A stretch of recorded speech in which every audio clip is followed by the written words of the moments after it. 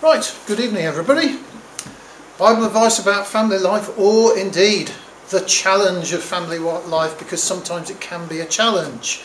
And of course all those things that you see on the screen there, happiness, joy, problems, relationships, employment, stress, school, well, they're all challenges. And all of us in this room face them, whether we're young or old.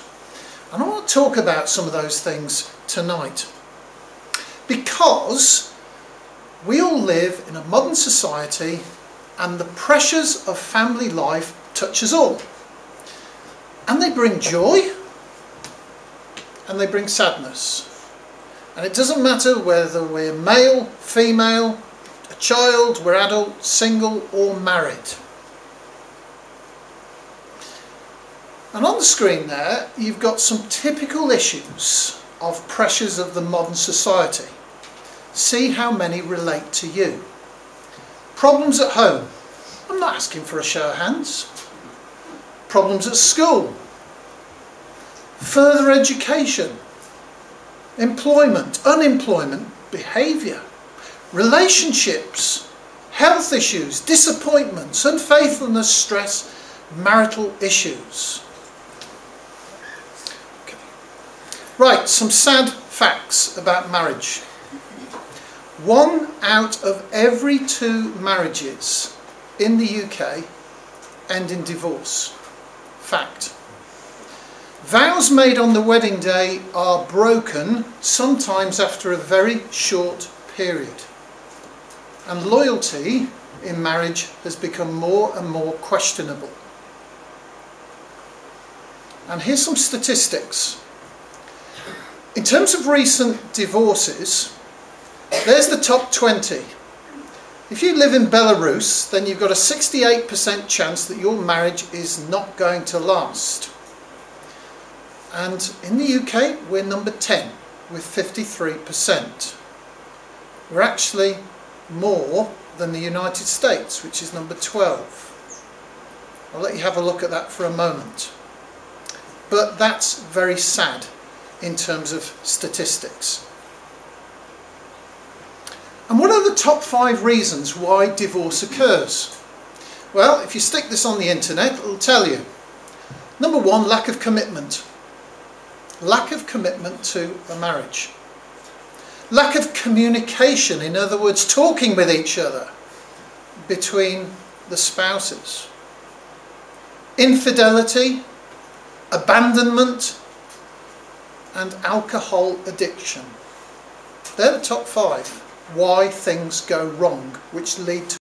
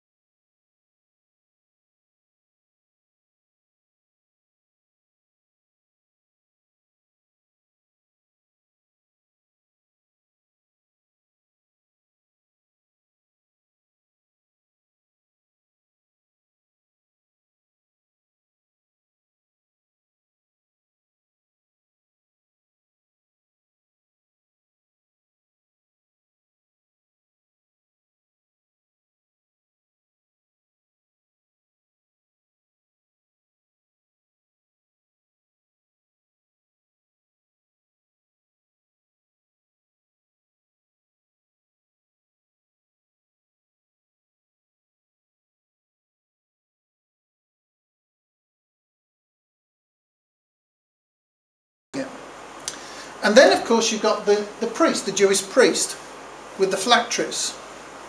And, of course, it's remembering, keeping in the forehead, the words of God. What on earth is that watch doing there in terms of remembering? Well, I'll let you into a secret. There's a mate of mine at Coventry West Ecclesia, and he's got a way of remembering things. And he gets his watch, and he turns it the other way round. So when he gets home, and he's looking for the time, you think, hang on, oh, yeah, I've got something to remember. It's not a bad way. So I've pinched that idea from him. Good chap, Jonathan Cope. Right, okay. Putting God's word first in our lives. Deuteronomy 31, please. Deuteronomy 31.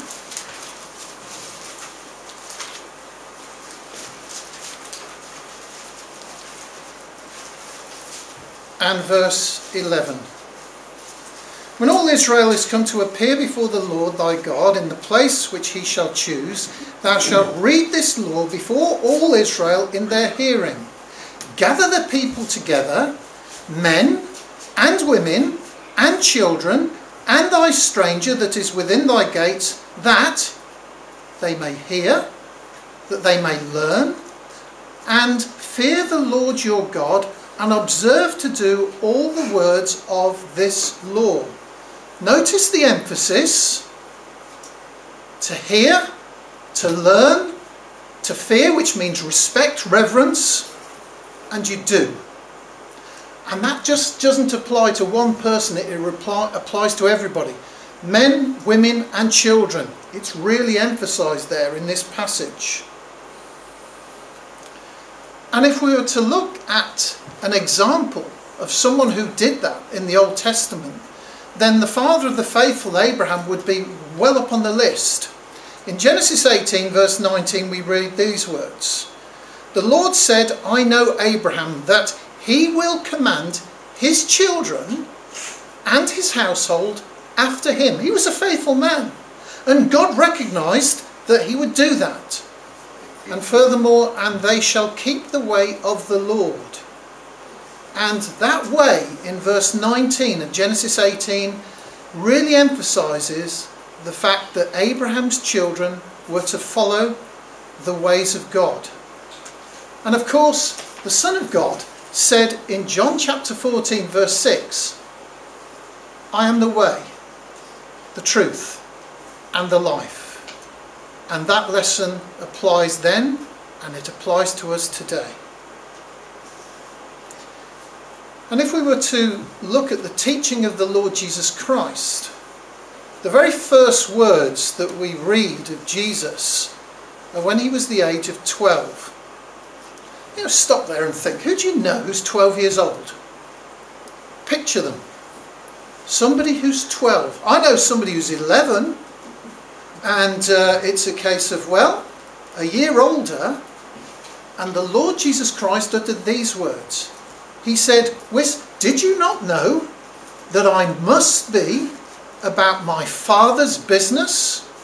Luke 2 verse 49. Jesus was 12 when he said those words. And if we went to the next, in verse 52 of that chapter, Luke 2, Jesus didn't just stop, but he increased in wisdom and stature and in favour with God and man. Jesus kept sharp. He sharpened himself and he grew in grace and favour before his Father and before men and women. Well, who did Jesus regard as his family? Well, Mark 3 verse 35 says, For whosoever shall do the will of God, the same is my brother, my sister, and my mother. So that's really emphasising that to be part of Christ's family, we need to do the will of God. And in so doing, we become a brother or sister of Christ through belief and baptism. And Christ's view regarding children. Let's go to the New Testament, Matthew chapter 18, please. Matthew chapter 18. Some of you have worked out my system, because whenever I've got a passage here and I've got an underline, I want you to turn it up. Right, Matthew chapter 18, verse 1. At the same time came the disciples unto Jesus, saying, Who is the greatest in the kingdom of heaven?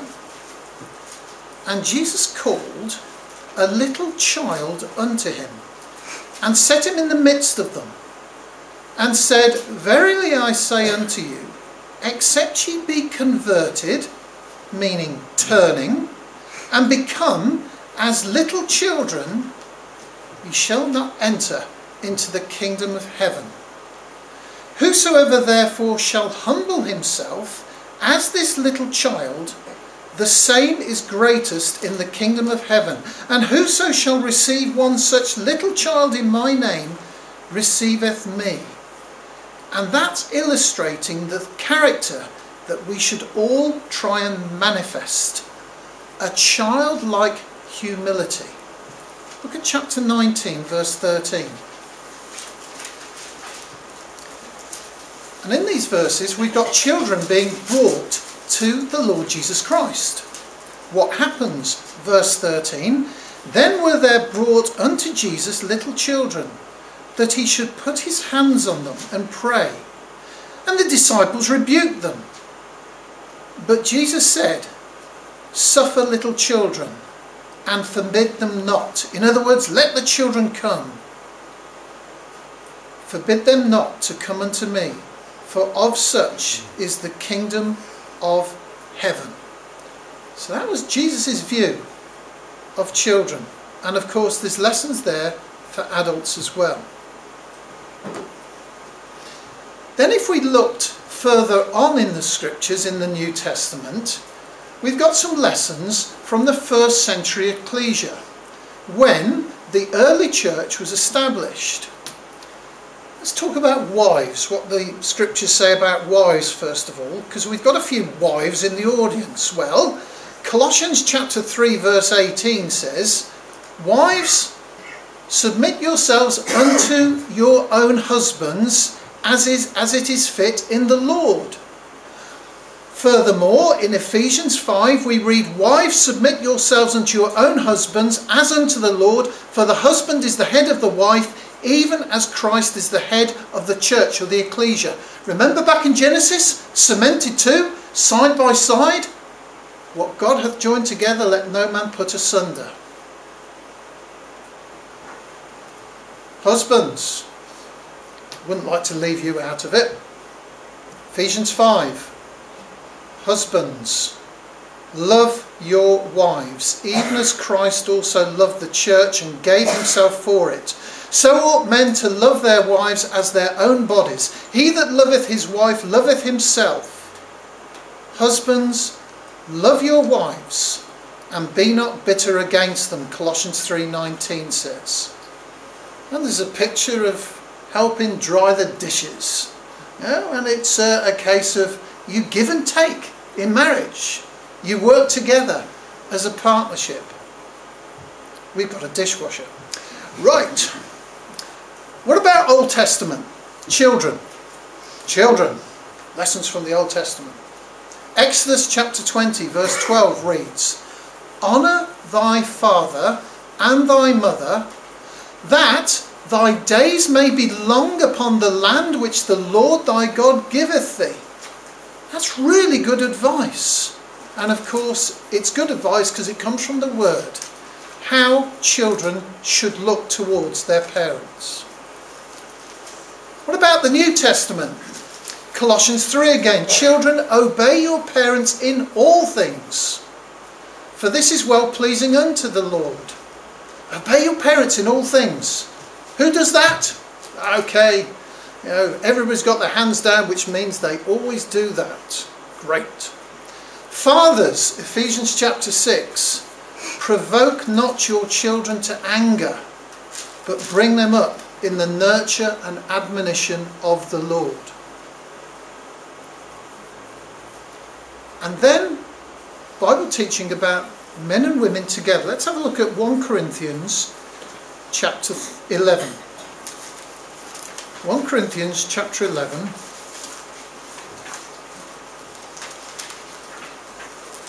Verse 3. But I would have you know that the head of every man is Christ, and the head of the woman is the man, and the head of Christ is God. Quite a clear order, which we'll talk about in a moment. Verse 8, for the man is not of the woman, but the woman of the man. We read that in Genesis. Neither was the man created for the woman, but the woman for the man. So in verse 3, there's a very clear order. The head of the man is Christ. The head of the woman is man. And the head of Christ is God. But all are one in Christ Jesus if they come through the waters of baptism and submit themselves to God. Because in Galatians 3:28 we read these words, there is neither Jew nor Gentile, there is neither bond nor free, there is neither male nor female, for ye are all one in Christ Jesus. Children again. Don't want to leave you out, you see, guys. Psalm 78. Psalm 78.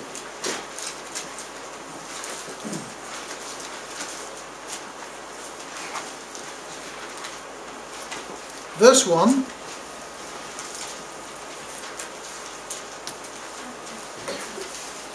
Give ear, O my people, to my law. Incline your ears to the words of my mouth. I will open my mouth in a parable. I will utter dark sayings of old, which we have heard and known, and our fathers have told us. Verse 4, we will not hide them from their children, showing to the generation to come the praises of the Lord, and his strength, and his wonderful works that he hath done. For he established a testimony in Jacob, and appointed a law in Israel, which he commanded our fathers, that they should make them known to their children, that the generation to come might know them, even the children which should be born, who should arise and declare them to their children, that they might set their hope in God, and not forget the works of God, but keep his commandments. Not to forget. Remember the watch? Remember the knot in the handkerchief? Because if there are children resulting from marriage, then it is a duty of parents to bring them up and guide them in the right way, according to what is laid down in God's word. And if we were to look at a literal translation of one of those verses in Psalm 78, it says, and place in God their confidence, and forget not the doings of God, but keep his commands. It's all about making sure we read them, we read it regularly, and we remember them, but most of all, we're doers of them. Doers of the word, not hearers only. Oh, I've got some additional advice for children or young people. That's not me, it's the word of God. Ecclesiastes chapter 12, verse 1. Remember thy Creator in the days of thy youth. We have to remember God all the way through our lives. Proverbs 22 says, train up a child in the way he should go, or she should go, and when he or she is old, he will not depart from it. And it's in a person's youth, therefore, that we prepare them for the future. And it's great seeing young people here tonight, because you're like vacuum cleaners. You suck things up at an early age. The main thing is you keep remembering and build upon it. A strong foundation. Because the foundation for a stable family life involves trying to live lives that are pleasing to God. Reading the Word of God together, following the Lord Jesus Christ's example, and through regular prayer. And then, of course, this Bible reading. 2 Timothy 3 also records, but continue thou in the things which thou hast learned and hast been assured of, knowing of whom thou hast learned, and that from a child thou hast known the holy scriptures, which are able to make thee wise unto salvation through faith which is in Christ Jesus. All Scripture is given by inspiration of God and is profitable for doctrine, reproof, for correction, for instruction in righteousness. Pause. When I started coming to a Christadelphian Sunday school many years ago, because my mum and dad weren't Christadelphians, I was put in a class with 3 lads whose parents were Christadelphians. And the teacher would say, look up this particular passage, and they were straight with it, no problem at all. I had no idea. Before I came to the Christadelphians, I'd never looked at the Bible. And I became so aware of this issue that they could all turn these places up because they'd learnt it from a very young age. Do you know what I did?